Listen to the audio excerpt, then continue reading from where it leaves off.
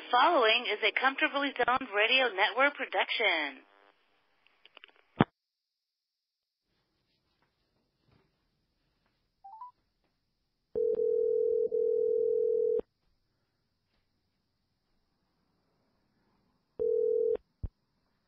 Hello.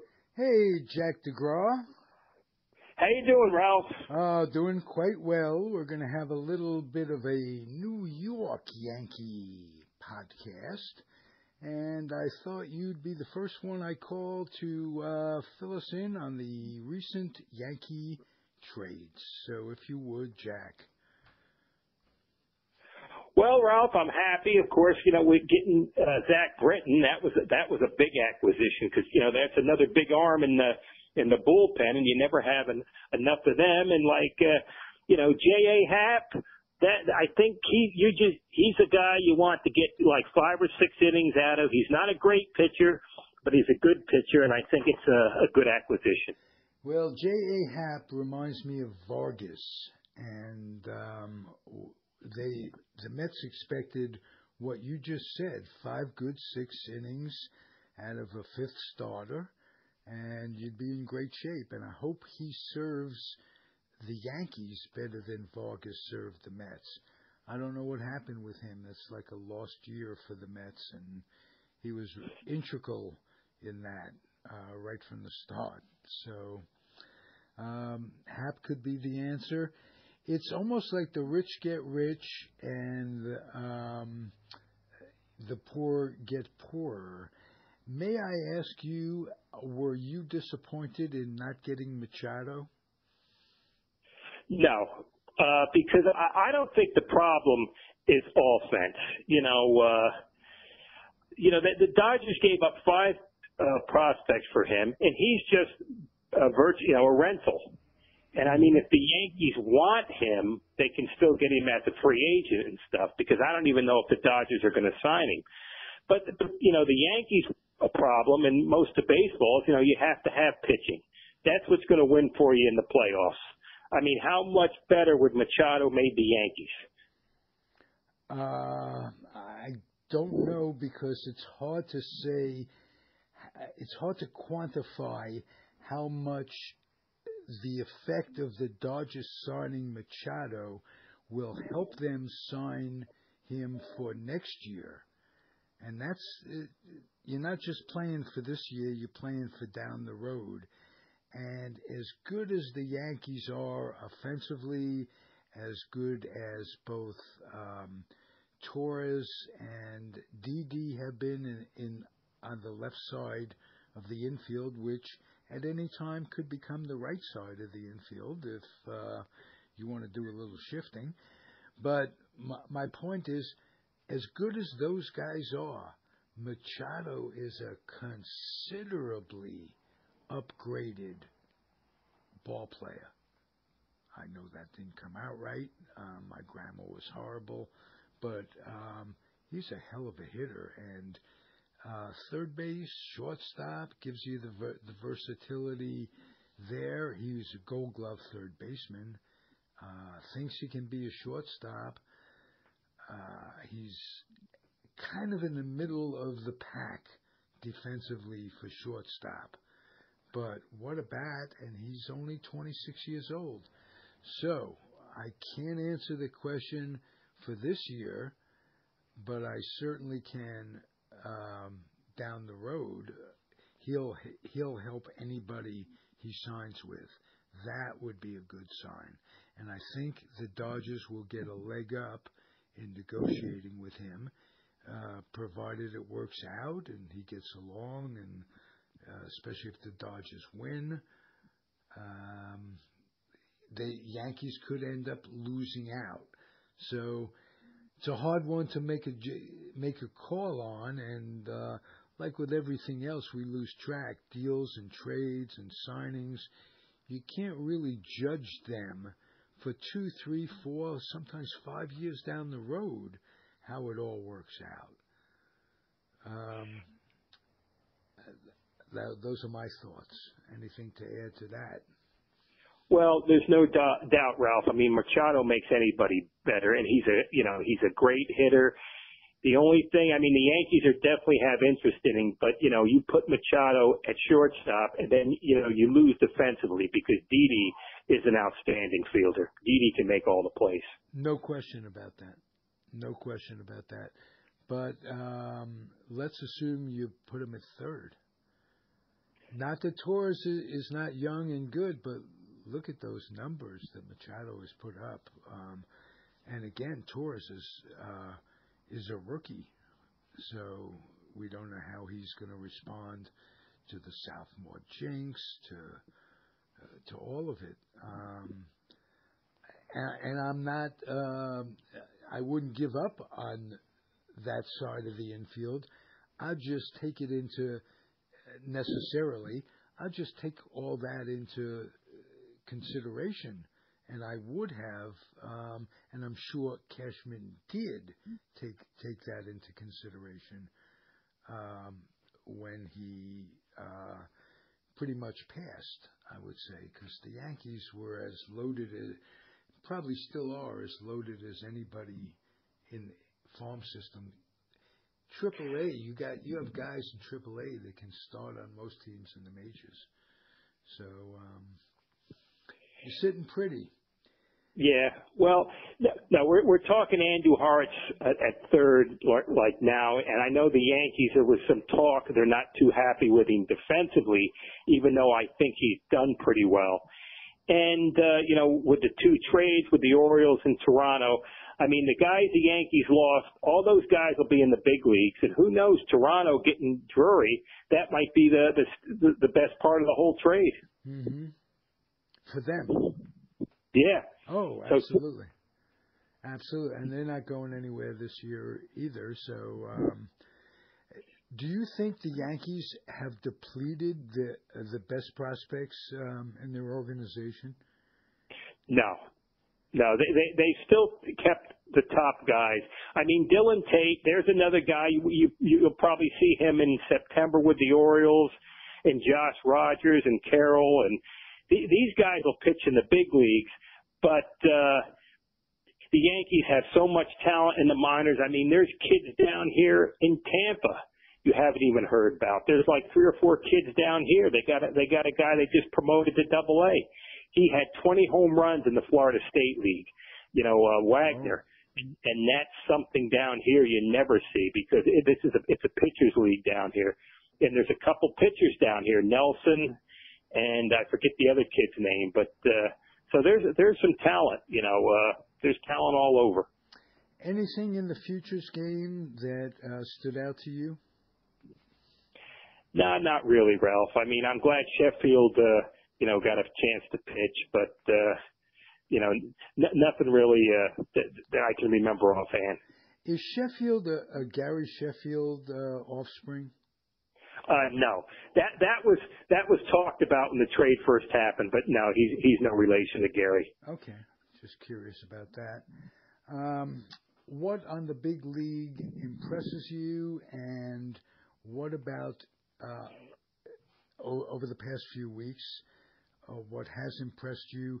And tell me about Boston and how they match up with the Yankees. You've always been totally objective. Even though you love the Yankees, you're able to talk about their strengths and their weaknesses, and, you know, you don't kowtow. So I want you to first tell me what's impressed you about the Yankees of late, and then tell me about how they stand up against Boston. Well, the thing is, Ralph, over the last, I think, 25, 26 games, they've just been a 500 team. And the thing that concerns me about the Yankees, it's like most of baseball now. They're basically, you know, a power team. It's all or nothing at all. And the one thing I think we should mention is like, you know, Gary Sanchez. Oh, yeah. And, you know, the play Monday night, it wasn't that he didn't run out the ground ball at the end, because maybe he's injured. But the play that concerns me is, you know, the pass ball, he walked after, and the guy scored from second. You know, his head was up his ass on that one. But, you know, it's not like he didn't run out the ball going the first. He didn't initially, but he put a burst of speed on that leads me to believe that his groin injury, that's not the reason. They didn't want to put him in AAA, and they can't really overlook that day.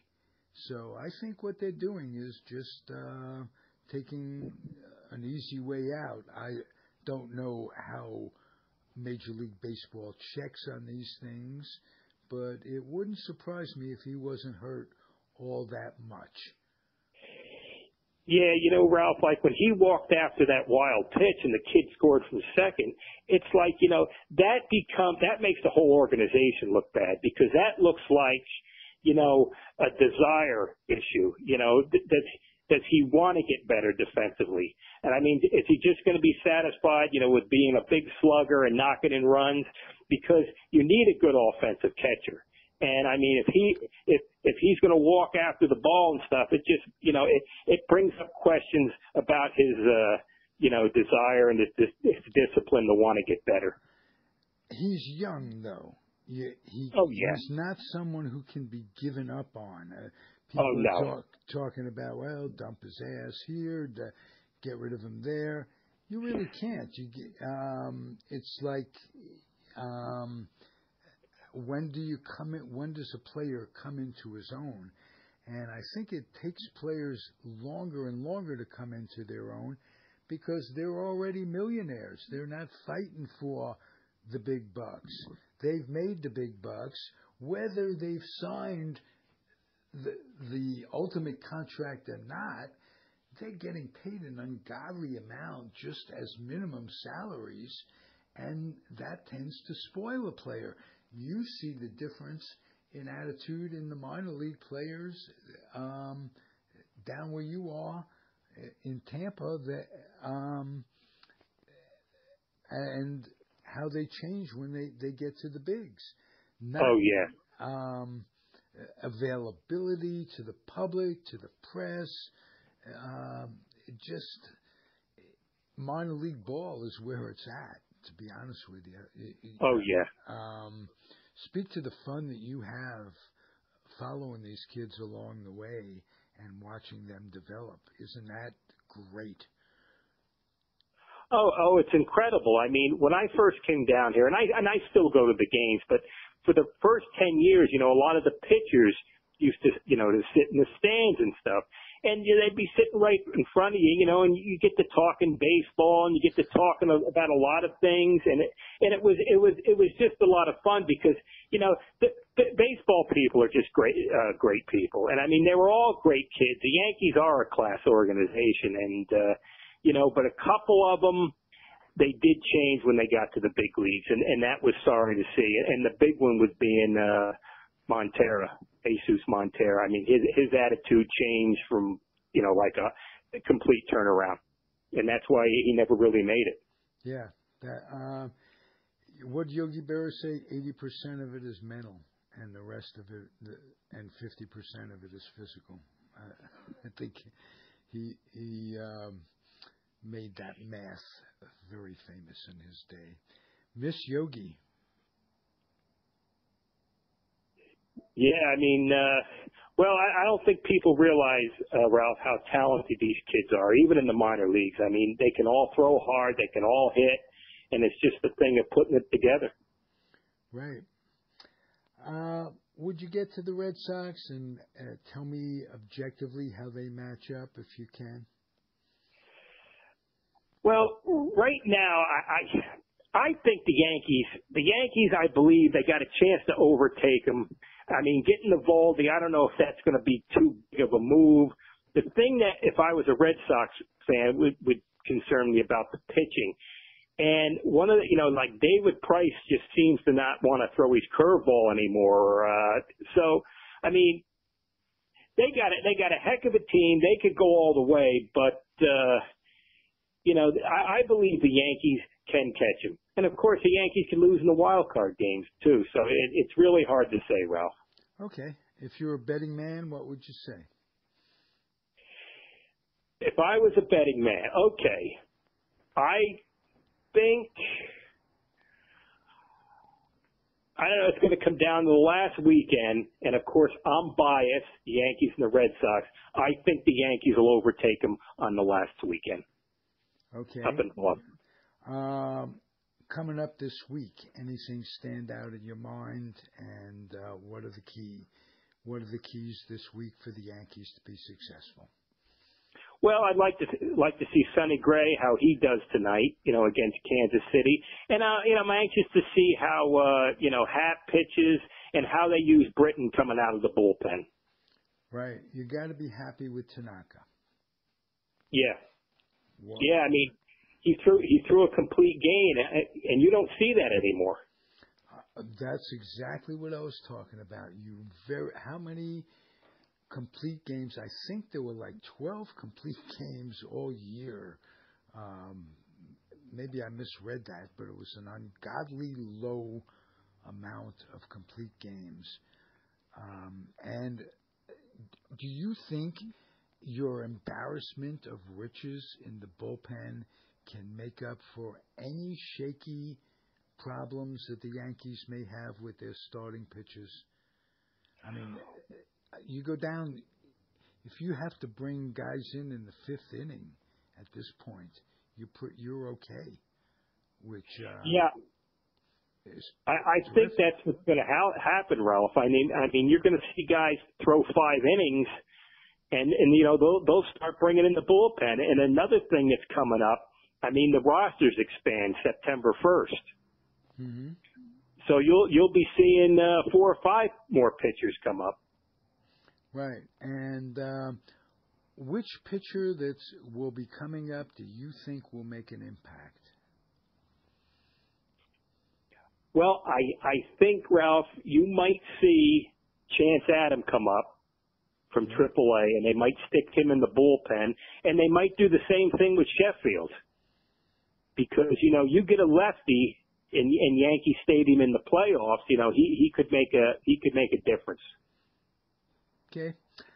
I've been asking podcasters about their favorite Yankee team, not Yankees, but their favorite team. I know the Yankees are your favorite team, but what year Yankee team was your favorite growing up? Okay. Well, Now I'm a Yankee fan. I remember 61. I don't remember it specifically, but I'd have to say the 1998 team, because it's like whatever they had to do to win, they did it. If they needed a homer in the 9th inning, they come up with it. If they needed somebody to make a big play, they come up with it. It was absolutely amazing what that 1998 team did. Okay. That was a Torrey-managed team, of course. Yeah. With Zimmer sitting on the bench. Now, what can you speak? And it's so hard to be to give an answer that's that to quantify coaching and managing. Let's put it that way: the effects of coaching and managing. But how much of an effect did Don Zimmer have as a bench coach for the Yankees?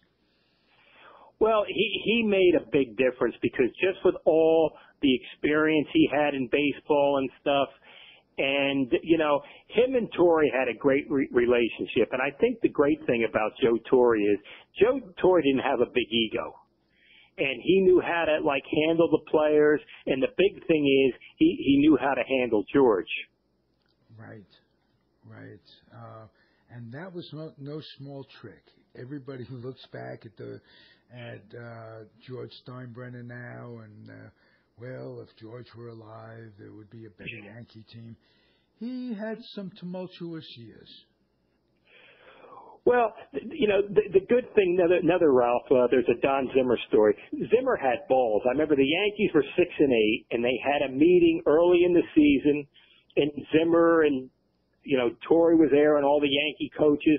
And Steinbrenner said, anybody in this room who thinks they've done everything they can to help this team win can get up and leave. And Zimmer got up and left. He left the meeting. He left the meeting, and all the coaches, they couldn't, they had to stop, they had to hold laughter. But That's the way Zim was. I'll tell you another interesting piece of minutia about Don Zimmer. As far as I know, he never never put in a day's work that wasn't baseball.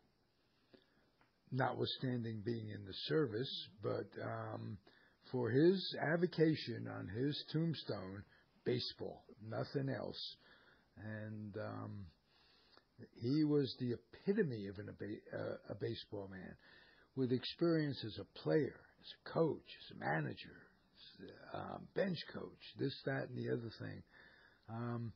And a lot of people forget he was destined to be the next Pee Wee Reese with the Dodgers coming up as a shortstop.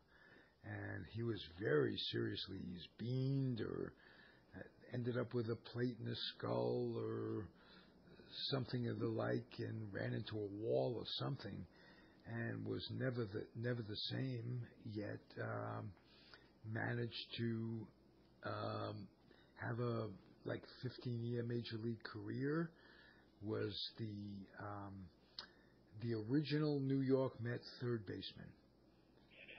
And didn't he go 0 for 34? Yes, he did. He was horrible. And guess who they traded him for? Who? Marv Throneberry. Marvelous Marv. Marvelous Marv, who gave them absolutely horrible play, offensively and defensively, especially defensively. He was like a stiff who really surprised in how bad he could be. And ironically, he was one of the leading Yankee prospects coming up. He was a no-miss guy. And at a time when they were really putting money into the farm system as well. It wasn't like after CBS bought them when nothing was going back into the farm system. Actually, Del Webb, in the last few years, they own the Yankees, stopped putting money into the farm system. So when they sold the team, it coincided with them going downhill because nothing was coming out short of Jake Gibbs and Horace Clark. Well, Ralph, if you check the stats, Marv Thornberry in 2 years with the Yankees in the minors had over 80 home runs and stuff. So he was a big stud down there, and then he got to the big leagues, and he made Miller commercials. Yes, he did. And I have the proud, nothing to be really proud of, but I have the memory of going to a doubleheader at the Polo Grounds in 1962, and in one of the games, Lou Brock, who was 145 pounds and an outfielder with the Cubs, hits a ball into the center field bleachers in the Polo Grounds. Nobody does that. Joe Adcock did it. I think Mays might have done it once or twice, but very few players have ever hit a ball that far, and Lou Brock muscles up. In the other game, Throneberry hits what was an apparent triple, and Cookie Lavagetto is at first base, and the umpire called Throneberry out for either missing first base or second base down the line, going into third. And Stengel comes out to argue, and Lavagetto says, "Don't bother arguing. He missed both bases." And you remember what Casey said? Can anybody play this game? No, Casey said, "Well, I know he didn't miss third because he's standing on it."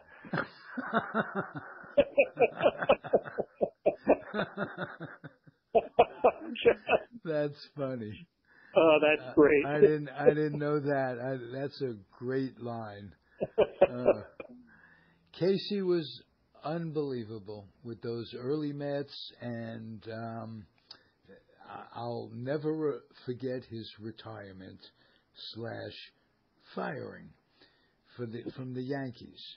And he said they fired him ostensibly because he was 70 years old and he was, quote, losing it. Now, whether he was or not is open for a lot of debate, and we can go into the '60 World Series, some of the moves he made, but this, that, and the other thing, he loses his job, and he stands up in front of the press, and he says, well, they tell me they fired me. My services are no longer desired because I reached the age of 70. Well, I'll never make that mistake of doing that again.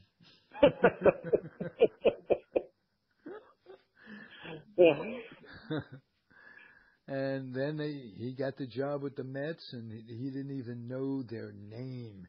He called them the Knickerbockers. To the press, he says, well, I just accepted a job with the New York Knickerbockers. Quite an interesting guy. Yeah, well, Casey made the early Mets interesting. I just remember the first. And bearable to I'm a 16-year-old kid who's lost his New York Giant team like 4 or 5 years ago. So happy to have a National League team, and hated the fact that the Mets lost over and over again early on in '62, '63. Casey made it cute to the fans. He made it. He handled the press like a genius. He'd stay up drinking with them and give them stories and keep them entertained and off the subject of the Mets being horrible on the field. Not as horrible as they've been in the last couple of months this year, but horrible nonetheless.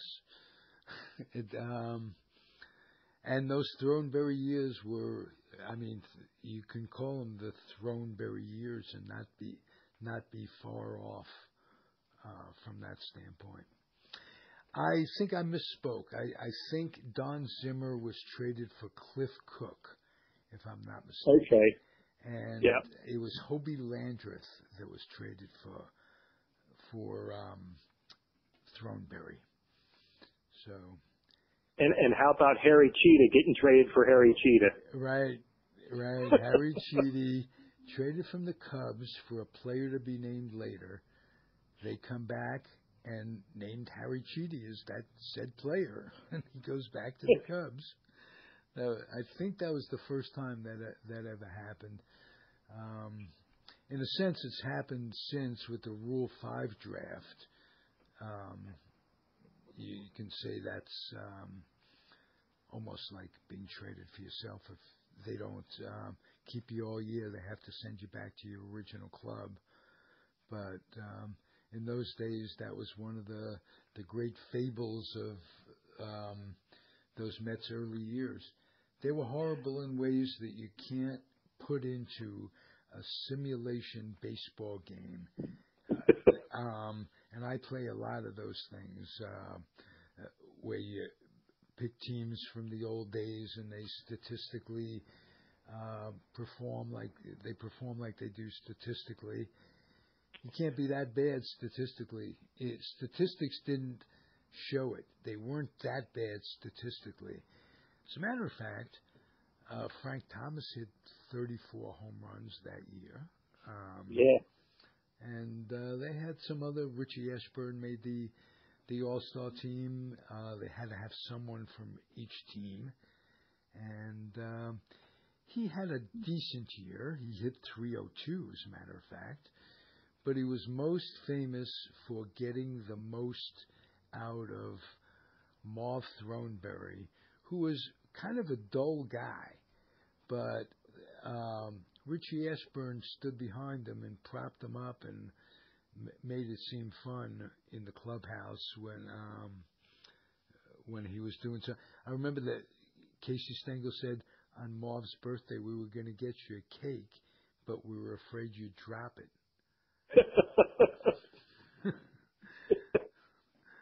So anyway, the Mets and Number the two, Yankees, the history of the Mets and the Yankees are closely intertwined. Yeah.